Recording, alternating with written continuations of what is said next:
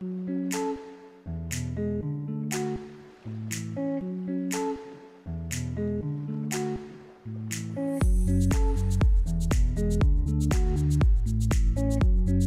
name is Alice Njambi, aka the Conscious Life Coach, and I help people improve their personal and professional lives. I'm a certified life coach, and when I was going through my life coaching training, I found out that most of the challenges that we have, either in our personal relationships or in our professional lives, is very closely related to emotions and how we handle those emotions. So I went ahead and did some training in emotional intelligence. So I also dabble as an emotional intelligence coach, which I do as a corporate trainer.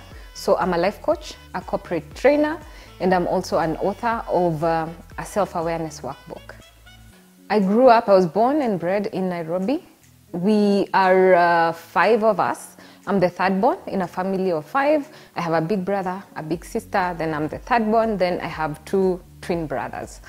We grew up in Satellite in Nairobi, in Dagoretti constituency. And I remember going to school. The school is called Riruta HGM Primary School. It's very close to Precious Blood. And I remember when I was passing Precious Blood back then, my hope, my dreams were, because Precious Blood was doing so very well. Precious Blood Riruta. It was doing so well at that time. So I'll always pass there and go like, one day I'll go to that school. One day I'll go to that school. So when I did my KCPE, unfortunately, I just missed the points by 3 points. And I remember, my God, I was so disappointed.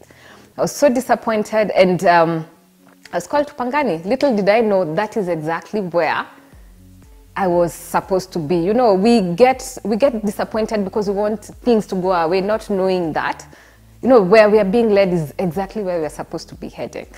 So I remember, you know, us guys I remember getting so excited, buying school uniform, and we had been asked to go with a sports, one thing to play with. And I wanted to do tennis. The reason I wanted to do it to play tennis, it's because I thought it's so classy. But coming from my background, we were not rich, we were not poor, we were just there. And my parents didn't have, that time I think a tennis racket was 3 times the cost of a hockey stick. So of course my parents were like, unachukua hii because it's the cheapest. It's, you know, it's the cheapest item on the list. And I remember I was not excited about that at all. Lo and behold, I joined the hockey team, and I happened to love it, and I was very good at hockey. In fact, when I look back, sports has been a very big part of my life. Another thing I remember about high school is I used to be given 100 bob for pocket money, and that 100 bob was supposed to sustain me until midterm, and that included my bus fare. So what would happen was, of course, I wanted to also, you know, enjoy the mandazis and the bajias, but I didn't have money. I had been given little money. So, I mean, I had to think out of the box. So I remember what I did is back to sports and athletics. Nilikuwa na nguvu. So what I would do is my classmates would pay me to go to the tuck shop for them. Why? Because they were sure that Alice akienda canteen, lazima atarudi na hizo vitu. So what happened is, it became my business. And that's how I can say that was actually it was my second business. My first business was in primary when I was selling wrestling pictures to my classmates. Now this was the second time I was trying my hand in business. Of course I didn't know at that point. All I knew is I don't have money, but I have the ability to push and shove in the canteen. So how can I make it work for me? So what would happen, I would go to the canteen and then I'd get paid for it. Now, this was first term, first form. I ended up going home and my parents, my siblings were shocked because nilikani kama just a balloon that had been inflamed with so much air. Yani nilikuwa tu nimefura because of eating. Because what would happen is if someone sent me for 2 sausages and they'd have to buy me 2 sausages, I'd end up eating 2 sausages. So if 20 people sent me, that meant that I'd end up eating 20 sausages. You can imagine doing that every day for a whole term. I went home and my folks, my siblings couldn't recognize me. Then I remember sitting and thinking, wait a minute, they're giving me money. So I really don't have to eat 20 sausages, 20 mandazis, 20 bajias in one day. I can save that money. So that is when I went back now, the next time, and now the whole 4 years, they would send me, then I would actually end up saving money. I got to a point where I even stopped asking for pocket money from home because I was making enough money. Another thing that I remember in high school was, nilikuwa napenda kuongea. Okay, I was a noise makeup. Let's just say I could project my voice. So if someone has lost something and it's in the hall, people would pay me in terms of either sugar or biscuits and tell me, by then nimepoteza sweta yangu, please announce. So I think when I look back, it's just, it was just looking at, so what do I have now that can help me get what I want? So that is, that was Pangani. Then from Pangani, I went to University of Nairobi, and I kind of like had the same idea, because I went there and then I discovered, or I noticed that my friends kept on asking me, so, uko na jeans poas, ulinunua wapi? You have a nice blouse, ulinunua wapi? And it hit me, Allah, this is another way of making money. So what I do is like twice a week, ama nikienda home on Fridays, I'd usually go to Kawangware market, naenda natafuta mtush, and I don't know, get different blouses, different jeans. I remember I used to get blouses for 20 bob. I'd go sell them for 100 bob. I get jeans for 70 bob. I sell them for 300. Sizo sijafua. You know, there's nothing I have done. Sija iron. I just picked from the market and just connected the product to the person who wants. So what happened is I still have this amazing group of friends that we were in campus with, and we were so motivated. We kept on thinking we want to look for jobs. So what would happen is, before we even finished campus, we'd walk around with foolscaps, envelopes, and what is it called, staplers. So we'd pass by a building. If you see a company, you sit, you take your paper and pen, you write your application, and then you hand it there. So you don't know anyone, but in our heads, as guys, we knew we were job hunting. So one of these days, I'm in the hall. Then a colleague comes in, and I tell her, okay, by the way, I'm going to this place that I saw. There was a position in the paper, so we are going to head there to place our resumes. And she was like, by the way, it sounds like a nice idea, but sina paper, I haven't done. I was like, don't worry, I have, like we used to work with that. I have this, I'll give you, you write, then we go together.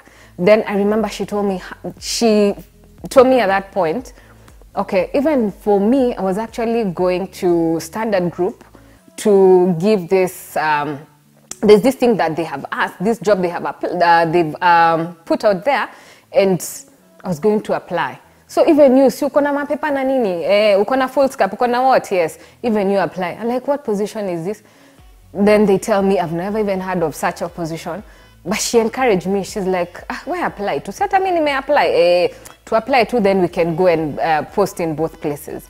So that's what we did. Then I remember that time we hadn't graduated yet. That was around, I think, October. We were graduating in December. So about 2 weeks later, I get a call.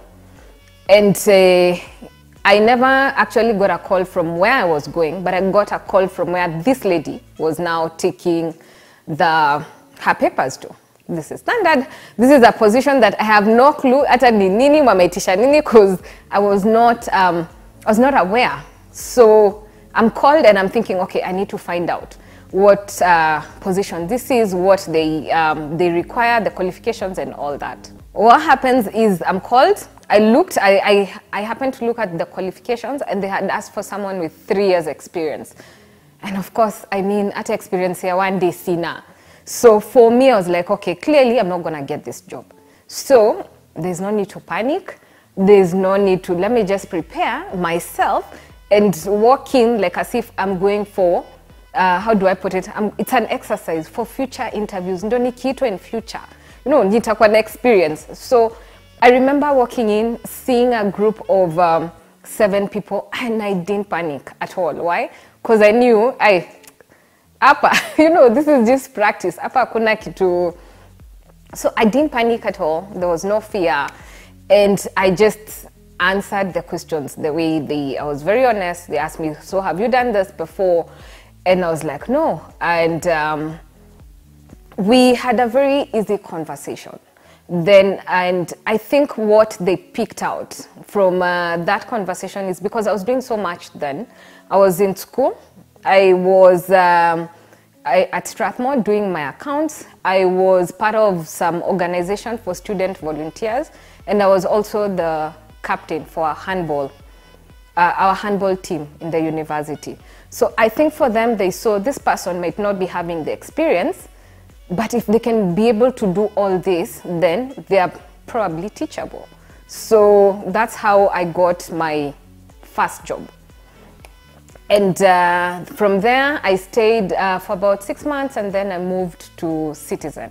That was, this is 2005. I moved to Citizen in 2006. Then I stayed there until 2015, where I felt the desire to start to get into business. And I remember getting so scared. You know, it's one thing when you're in this company where it's well known, you know, everything is going well. And it's another thing to move into an unknown territory. And I remember the first time I shared with my parents about wanting to resign and get into business, they're so shocked. They're like, as in, who leaves a stable company to go try out things? And I remember telling them, you know what, I feel, my intuition tells me this is the right way. I've gotten to a point in this particular company that I've reached the ceiling. I don't feel like there is space for growth. And I can tell, for me, this is where my growth will come from.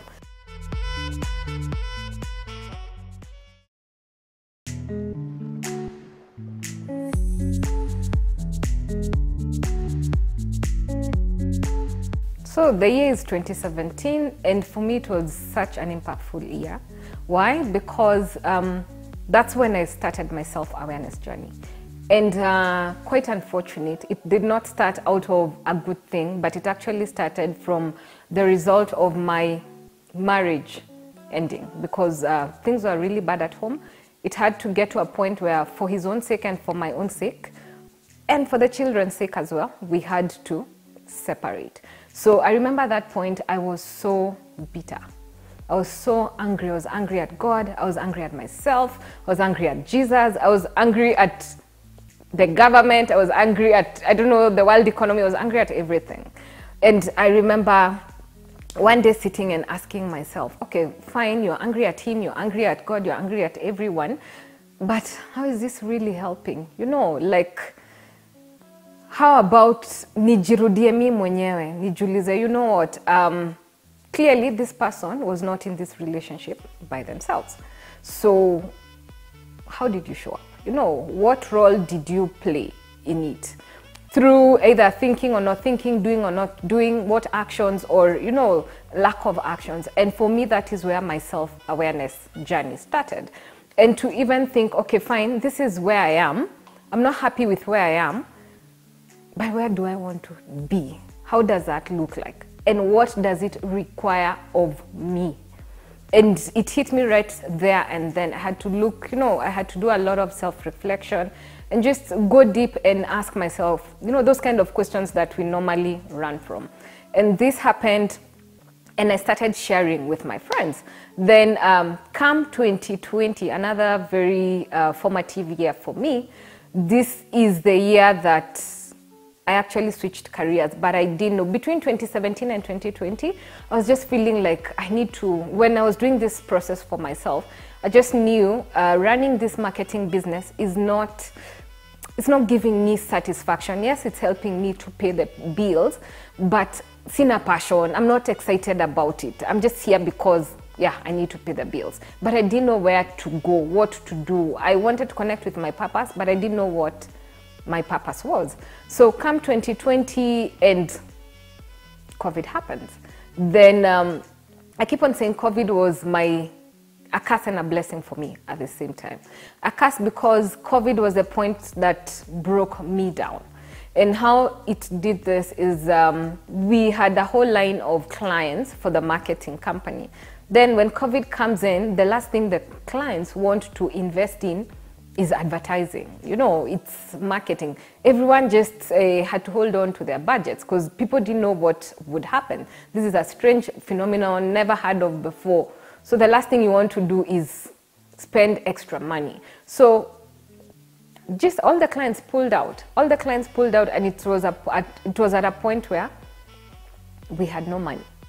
So for that, all the clients pull out. I have absolutely nothing, zero. As in, you can imagine there's so much money on a project coming in. Then you move from here to there's nothing, you have no money, no one owes you any money, there's no money coming in. Moving from Alice, you're the type of a person who people are coming to you for assistance, asking for money, and now you can't even feed yourself. You can't even feed your family. You can't, for me, it was my lowest point. My lowest point in terms of brokenness, in terms of, because I was still reeling from and learning from my divorce. So there's that brokenness bit, and then being broke.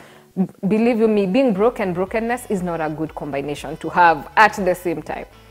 And then for me, it was such a good place to be at, where there's nothing, I literally have nothing. So I'm building from scratch. So I can decide to build this that I'm passionate about, that I'm finding joy sharing my experiences, or I can go back to marketing. We don't have any clients, start from scratch. I chose this because I was passionate about it. The only thing is I didn't know how to start, I didn't know where to go.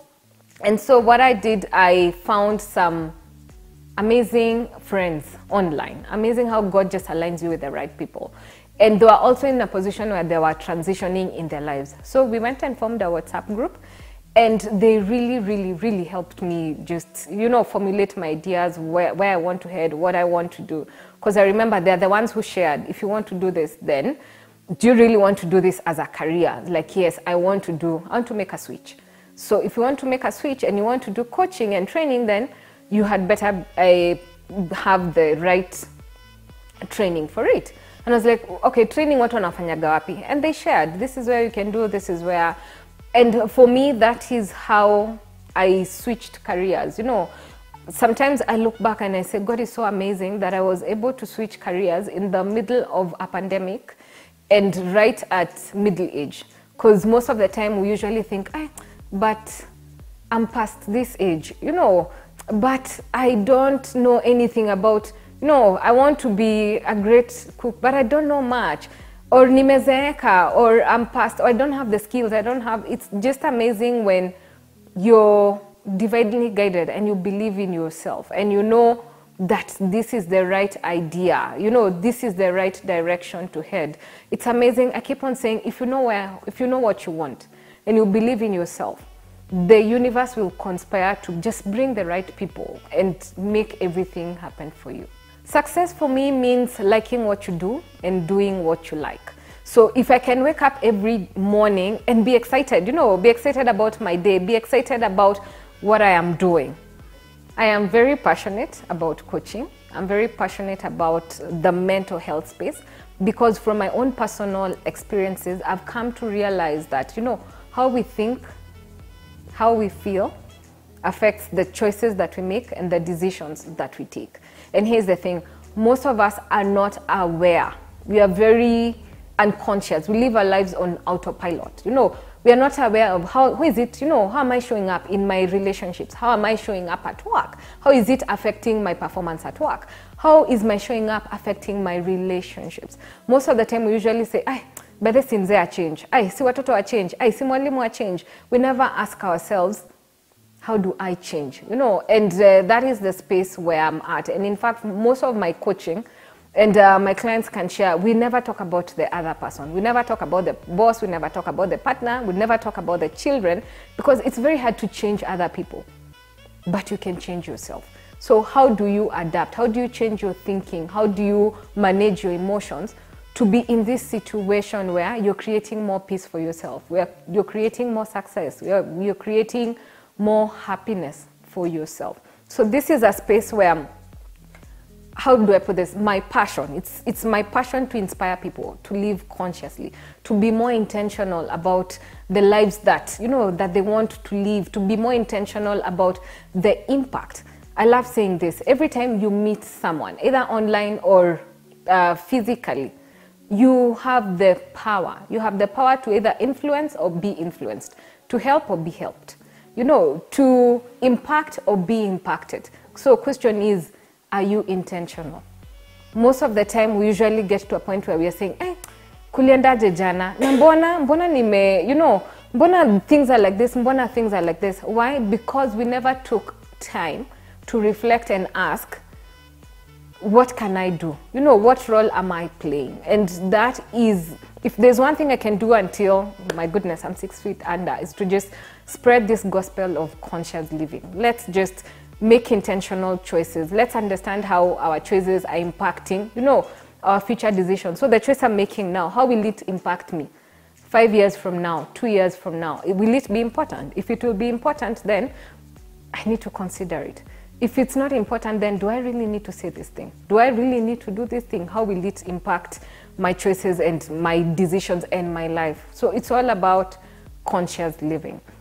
One thing I can add, it's very important to have mentors and coaches around you. I have people who, have helped me and helped me shape my ideas, given me very, oh my goodness, very precious advice that has shaped who I am. I also have virtual mentors. I just went online and looked who are the life coaches, who are, the guys who are doing so well in this field. And I just followed them. And the thing is, I am learning from them, even if they do not know that I exist. They're guys who I have learned from. And let me also mention the importance of a coach. I have a coach as well. And we sit with my coach and we work on a monthly basis. What is it that you want to build in your business? What about in your relationships? I don't know, what is it that you're probably having a challenge with right now? What are the obstacles you're facing? So what suggestions or what strategies can you come up with? Not the coach, but myself. And then what my coach does is she holds me accountable and walks with me in this journey. My advice, to all the ladies watching this and wondering, Naeza, I'd say believe in yourself. Most of the time, you're the one with the vision and other people will not understand you. In fact, people think you're crazy when you tell them this is the idea I have. But that is the time that you really need to believe in yourself. Then I believe in the power of prayer as well. Just spiritual nourishment is so important. When you believe in yourself and you ask for divine help, and then be consistent, show up every day. Sometimes we show up and, you open a shop and no one comes. So utafunga duka? No, you will pray and ask God, you know what, give me the right clients, bless the people who are going to come in. And then even without knowing that whether they'll come in or not, have faith. Fungua your duka. Kesho fungua. Tell people about it. So what am I saying? Consistency. Show up every day and things will work out for you. You can find me on, I'm very active on social media. And I go by what are my names? Alice, the Conscious Life Coach. Then you can also reach me on consciouslifetoday.com. And the WhatsApp line 0757 6888832. I'm always happy to connect with people.